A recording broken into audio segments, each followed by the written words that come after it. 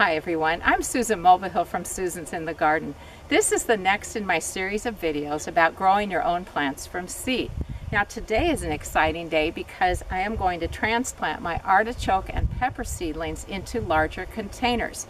You know, I live in the north in Washington state, and we could potentially have frosts as late as the middle of May. Well, that's 6 weeks from now. So obviously these little guys need more room for their roots to grow, and that's why I'm putting them into larger containers.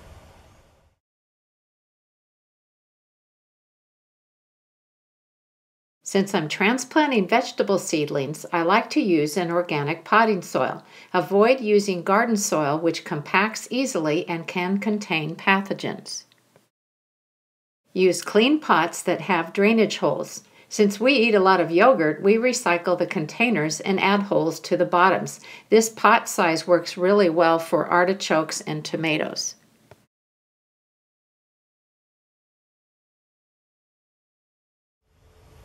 The most important thing I want you to remember is to handle your seedlings very carefully. They're really just little babies, so we want to take good care of them.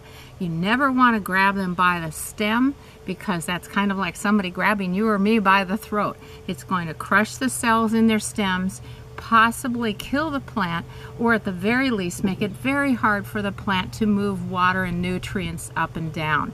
So use something like a screwdriver to carefully lift out the plant out of its little cell to move it into a new pot.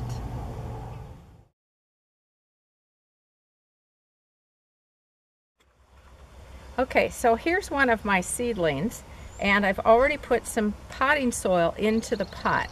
I'm going to gently put it in there and support it while I'm sprinkling some of the potting soil around the edge of the plant. Once I have it all the way around the plant, I'm going to press it in carefully around the seedling because you don't want any air pockets around the roots. That is not a good thing. And what you should end up with is having the potting soil about 1 inch down from the top. That way when you're watering, if you have the soil too high, what's going to happen is the water's going to come over the top of the pot, and that's not good.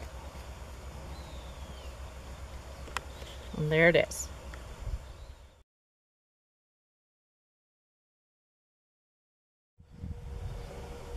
Each time you get your seedlings transplanted, make sure you water them in. That's going to do two things. One is it's obviously going to hydrate the plant, but the other thing is it's going to move the soil down around the roots, which is very important. It gets rid of any last air pockets.